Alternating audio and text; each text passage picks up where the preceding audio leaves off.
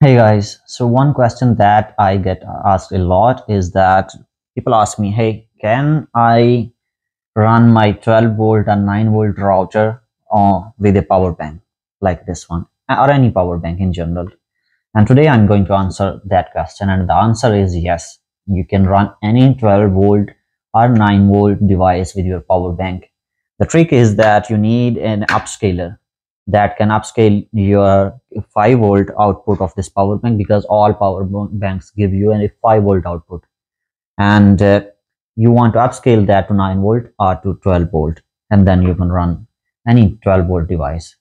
And that upscaler is this cable, a cable like this one.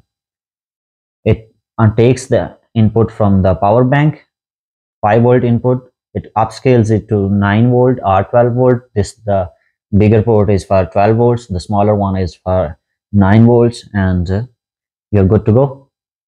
And this is really important cable. You can easily find it on the market. It is not something very rare. It is easily available, and I always carry two of these with me.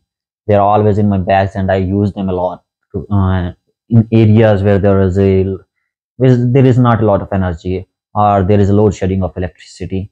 So I always keep them with me so that I can run my 4G router on my power bank whenever I need to. So let me show you in action. Let's plug it in. And you can really easily find the port, because then there are these ports are to match their voltage, so you will not mistake it with any other thing. So don't worry about 9 volt or 12 volt. If the port matches, then you're good to go.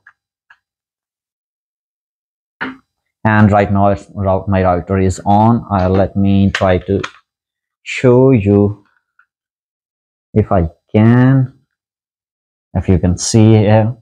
And there should be green light that will be on at this moment.